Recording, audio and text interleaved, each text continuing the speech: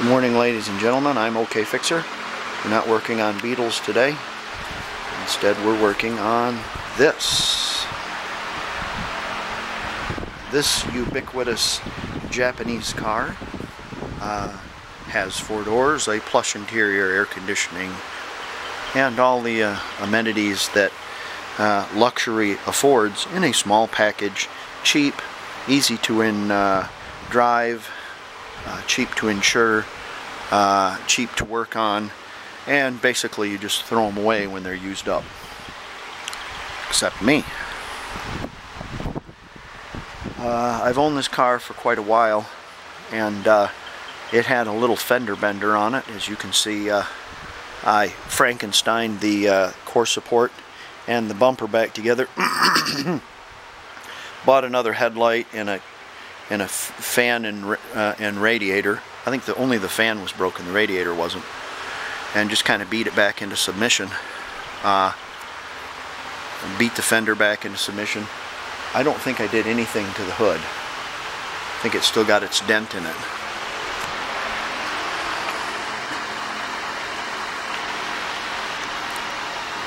I didn't even paint it. So, this will correspond with any Japanese front-wheel drive vehicle, rear-wheel drive for all that matters. Just about any car, they've all gotten the same, whether they're Japanese, Korean, German, whatever. Subaru, Honda, Toyota, Nissan, Chevrolet. They're pretty much all the same now.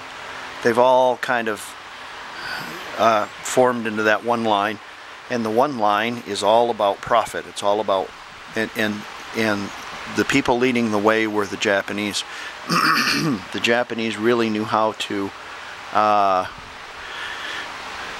push affordability, I could say. So anyways, I'll stop rambling, and we're putting an engine in it. This is part 2, and here's our unit. We have it completed, and we've checked it all over. Now, you need to walk around this engine 2 or 3 times after you get it done, and you make sure every nut and bolt that you touched, you got tight, every piece on it's correct, that kind of stuff, because you don't want to go into it again. Alright? It's very important that when you mate the transmission to the engine up, you turn the engine over to make sure the engine turns over. It's not stuck, you know, it's not something binding or something like that. You're looking for all those things, all the little things, the tabs that hold the wiring, all your hoses, vacuum hoses, all that stuff like that. When I chained this up, I had it chained so that it would not rub on anything that was going to really be terrorized by it. So there's a couple of issues I have here that might crop up in the start. And number 1 is the Dizzy. The Dizzy is different than the old engine. Not by much, just by numbers. But hopefully my computer will recognize it and the Advance will work on this one. I think this is an older distributor, but I'm going to go with it because it has less miles on it. So if the engine runs like crap, I know probably it's the distributor. Another thing is I put another catalytic converter on this, and I really didn't like how it sealed between the manifold and the catalytic converter. It's possible that it's going to be okay. I hope it doesn't leak. We have new oxygen sensors, new cat, new water pump, fixed the self-leaking spark plugs. The engine is low mile.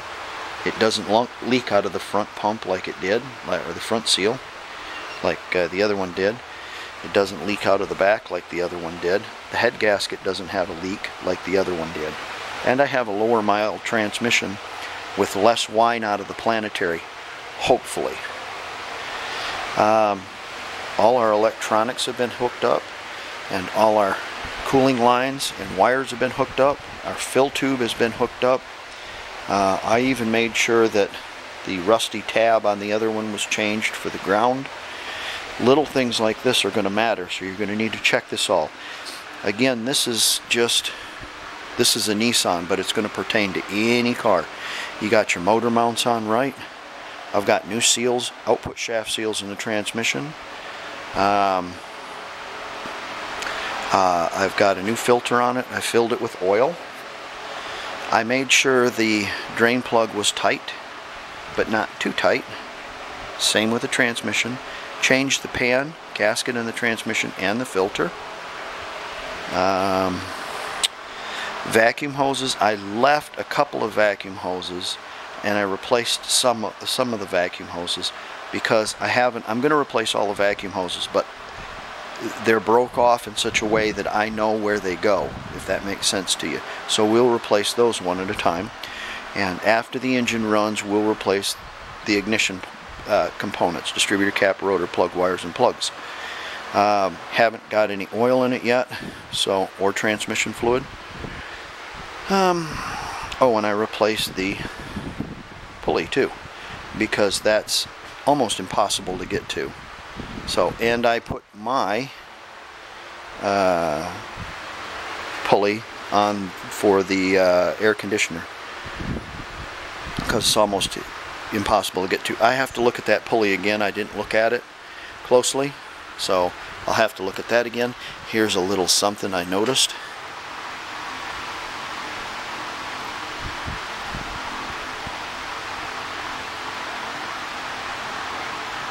We're going to hope that that works. If it doesn't, we got another one out of the other engine. I used the best radiator hoses. Looks like I had a newer upper, and my lower is beautiful. I replaced my lower, and this pipe is really nice. So we're looking at all of that. Then get inside your car and think about these kind of things. My line, my formed line here for my heater core was all bloated from oil. So I did a twofold. I put another piece of 3/4 inch heater hose on it, and I connected it with one of these little Prestone T's. And that way, when you're putting antifreeze in it, you can open that up and it'll allow the antifreeze to completely circulate through the engine, because there won't be an air bubble in it. You can open that up, and that way you don't have to wait for your head to get fantastically hot to open up the thermostat. New fuel filter. While I was in here, I tightened the A-arm bolts up that I didn't have really tight. New aft oxygen sensor. And I just generally spruced and cleaned everything up.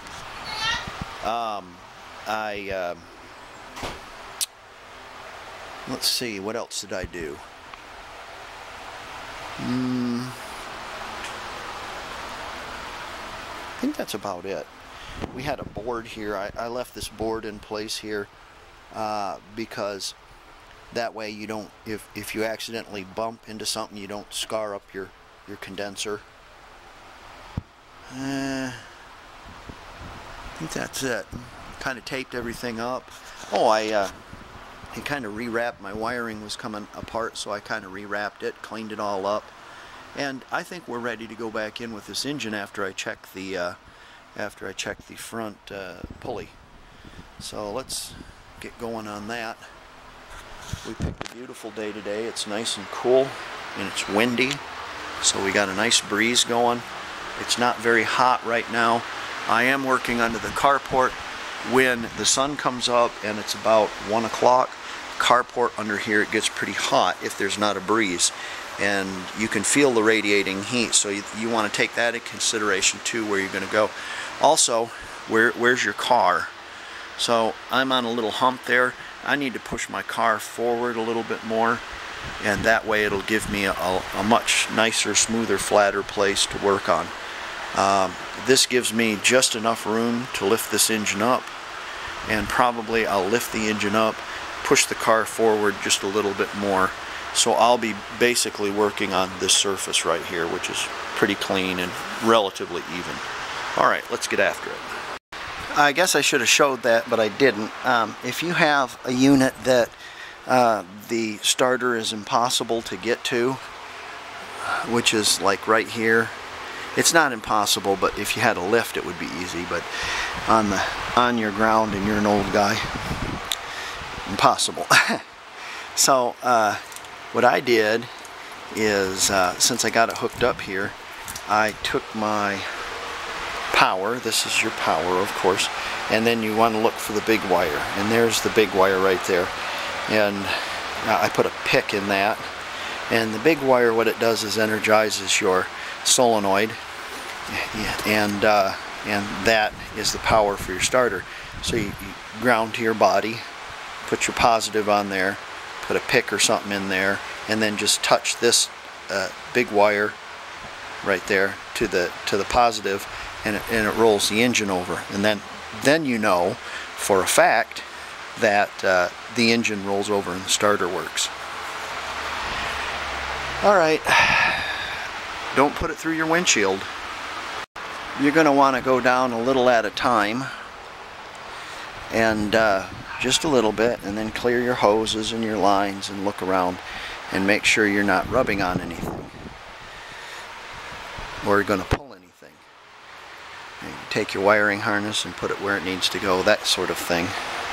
Look and see what kind of clearance you're going to have, hoping that this isn't going to muck up that wiring or anything.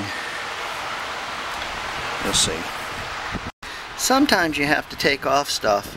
I took off my pulley for fear I would bend it, and then this post here, when I set it down, you can see the bend in the, you can see the bend right there that it made in it. So I have to take my air conditioning mount off, so I'll do that. There you go. There are 4 engine mounts on this, and I've got the one for the transmission, and sometimes what you can do is you can stick a screwdriver through it to get yourself close and leave your bolts loose a little bit, and it'll give you a little wiggle room. Most cars have a front-wheel drive, have a strap underneath, and they have a front and rear, and so what I'm going to do is I'm going to take that strap off, and then I'm going to position my engine down on a block on the oil pan and get the front one close and get that in there. Then I'll have the front and the back, and then I can line up these much easier. So there's a bit of trickery you have to do in order to get this in there. Again, when you're lowering and closing up and down, make sure your lines are free and not binding on anything, or you're not ripping your boots off your rack and pinion, or the lines to your rack and pinion, something impossible to get to. So be very careful, be very ginger. While I was underneath here playing with this engine mount, I have a bolt missing. I don't know if that's too big or not, but I have a bolt missing in my, probably too big. Put a smaller one in there. Alright, you can see, I'm going to lay this down, I guess, maybe. You'll be able to see or not, I don't know. How about there, can you see? Let's move this over a little bit more so you can see a little better. Try that. Now you can see what a piece of cake it is to get your front and rear mount bolts in if you take this down.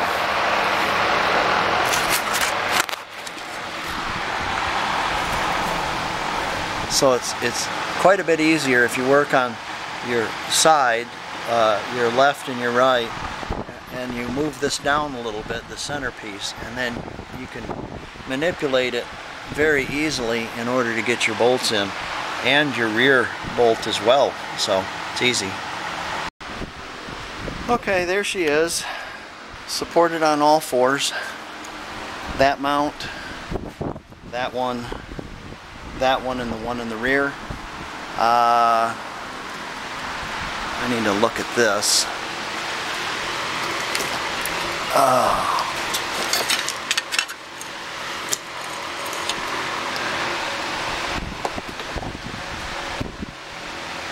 Okay, that's kind of free. There's 2 bolts that go through here and they go up. That's going to be fun to get to. Okay, but we'll do it. Yeah, it won't be a big deal. Alright, there you go. Supported on its own. I have it up on jack stands, so it's a little easier to work on underneath. Okay. I picked these up today. Since I do a lot of body work and body shop stuff, I went down and took these 20-year-old yellow headlights down, and you know, I used a couple old discs, 1200 I think, and just kind of went over them with some water and some 1200, cleaned them all up, did all the grunt work, and then set them inside the booth. And when he paints cars, and he paints 2 or 3 a day, you know, he has leftover clear all the time, so he just turns around and goes tss, tss, tss, tss, tss, tss, tss. There, you're done. Put them in another room, let them cure, and beautiful headlights. Yeah, those look much better in there than those old fogged up ones. Like I said, all I did is sand them with about 1200. They're still crazed a little bit, but what do you want for 20-year-old lights? The whole thing is, it cost zero, nothing. And knew the guy at the paint place, and he just shot a little clear on it. Bob's your uncle. We're done. We're coming along. I just set the radiator in. We'll have to hook up all the systems to that. Electrical over here with the battery box. I think I have 1 vacuum hose. I don't know where it goes to, so we'll have to figure that out. It ought to be pretty easy. We'll just have a look and see, and we'll probably find it. Also, this hose for the, I don't know, this hose for the transmission, it's got to go up here and tuck behind that, kind of as a, it's a breather hose. Can't just hang down. It never did.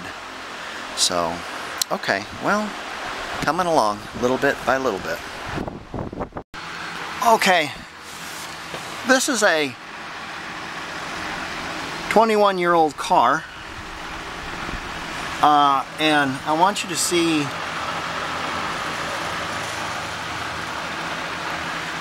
how much rust is in it.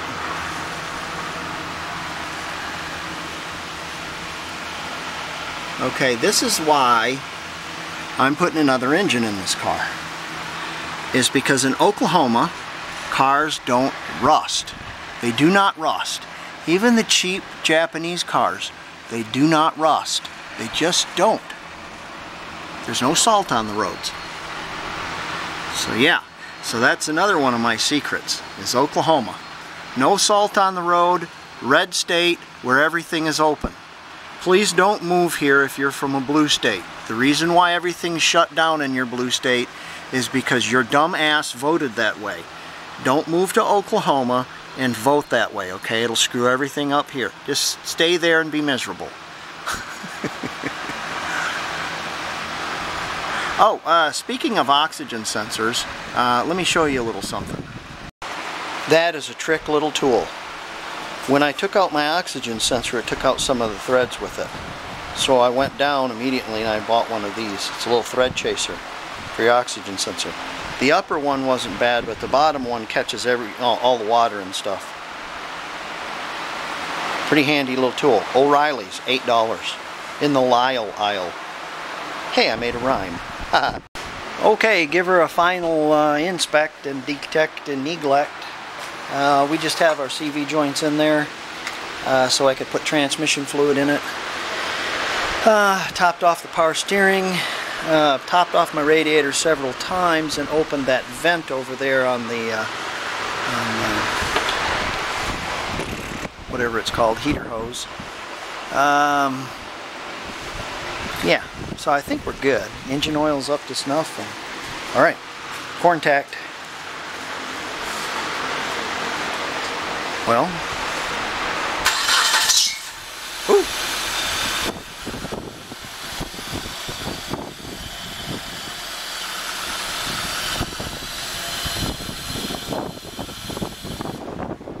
We'll shut her off. Check all our fluids and stuff first. Got a little noise coming over here. Wonder what it could be.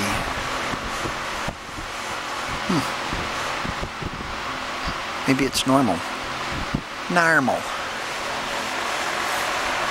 Maybe a vacuum leak? I don't know. I'll have to check. Let me see. Hold on. Pause. Can you see her? It's going to be a vacuum leak. Let me get a new hose on there. It goes from yo to yo. We won't be making that noise no more. Okay, we topped up all our liquids. Oh no. Oh no. Oh no. There you go.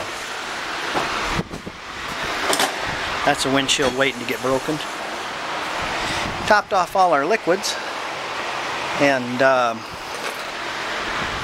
rerouted my accelerator cable one on the top, and I was missing a bolt there, so contact. Oh, battery light. Let's see if we can make it or not.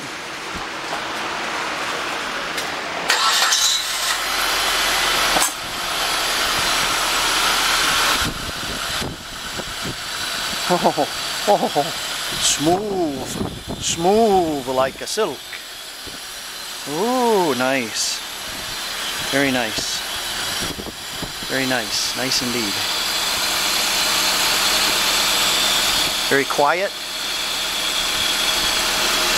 Nice. Okay, well, let's stick her all together and we'll do a test drive with Toby. Watch them fluids though. Transmission, power steering, coolant, oil. Those are the four I dealt with. Make sure it doesn't have any upsidasiums or upsidownsiums also. That's a vacuum leak.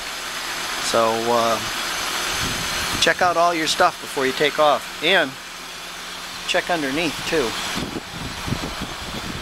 I didn't look underneath. Is everything just spraying out under there? Might do a final look at our belt and make sure it's they're tight. Alright. Let's take her for a drive. It's running right now. We have a little smoke, but that is because of my manhandling of the exhaust manifold and greasy fingers and grease on the new catalytic converter, that kind of thing.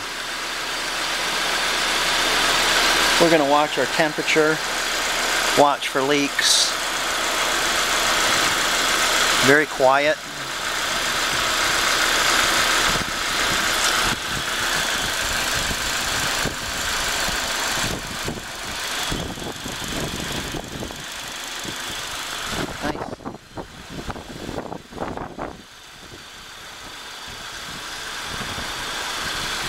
Okay, I'm going to button this up while I'm letting it run. Now I'll probably end up shutting it off because I got to put that guard on down there. So we'll go for a ride here in a minute. I'm sorry, I'm forgetting a million things, you know, before I go for a ride. It runs on this tune-up that's on it. Yeah, I got close to those wires and got zapped. I touched one, you know, you shouldn't get zapped just touching it, so they leak really bad. They're the original ones, probably from the 90s. So we're going to replace those, use some silicone on them, new iridium plugs, and a new rotor. So let's do that. I know, we'll get to the test drive in a minute. Well, this is a little questionable. It's kind of roily, and it's not quite the color I would want it to be. I don't know. Oh, this is transmission fluid, and I had too much in the transmission, so I had to let out a quart. And when I let out a quart, this came out of it.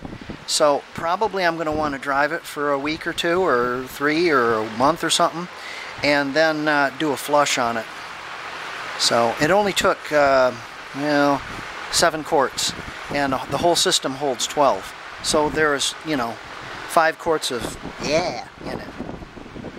Okay, put the hood on it and we'll go. Alright, we're going to do a little test drive now. We got the hood on.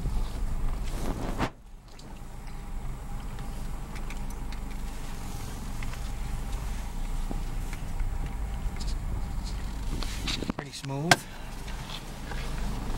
There you go. Let's see how the transmission shifts. Ooh, no more lurching transmission. That was sweet. Nice. It did shift hard from first to second. Shifted pretty simple. Since I did my my ball joints, my steering wheel's straight now. I'm still going to go get an alignment, but it's straight now. Reasonably straight. Air conditioning works. No dash lights. No lights. We had some vacuum hoses undone, and that was given a code, and then we had some because the vacuum hoses were undone, it was causing a rich mixture which polluted the catalytic converter on the front catalytic converter. It polluted it, and so I changed the cat and both oxygen sensors, and then fixed all the vacuum hoses, all the vacuum leaks, and now it's lean like it should be. Good, nice launch, and lots of power. Don't want to speed down here. Temperature's great. Okay, well, you know, here's the deal.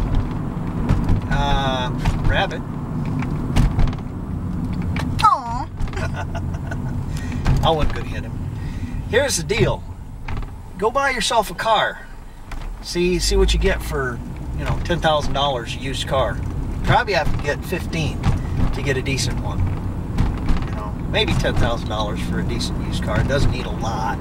Maybe some low miles, you know, 70,000 or something like that. Well, I've got, I know it's less than $1,700. Probably more in the neighborhood of 15.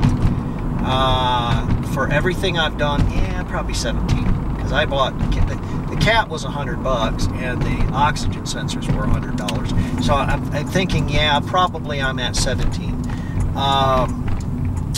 So, you know, think about that. I've got that much money into this car that we own. I'll be able to drive it for another 100,000 miles doing just basic maintenance on it, you know. Transmission shifts a whole lot better. The whine in the Planetary's gone. I don't hear the whine anymore. I don't hear that. That's great. Oh, it's trick again. That's great. Wonderful. So, you know, weigh that. Yeah, it took me a week to do this, you know, in my spare time. And it's hot and terrible and greasy and that kind of thing, but you know, it's not, you're not getting a mortgage on another car. You know, just the mortgage on another car, you have to pay probably what the mortgage is on the car in insurance. So, you know, unless you're famously wealthy, you know, you can afford things like this. Anyways, you can do it. You can do it. There's a lot of tutorials on YouTube, and this is one of them. It's all these cars, these Japanese cars, are all ubiquitous. They're, doesn't matter, Subaru, Honda, Toyota, even the American cars are like this, the same thing. So you can follow this kind of as a little template on how to do it, and there you go. We're running and driving again, and it's just behaving marvelously. So, thank you for watching this, and like and subscribe, and we'll catch you on the next one. See you later.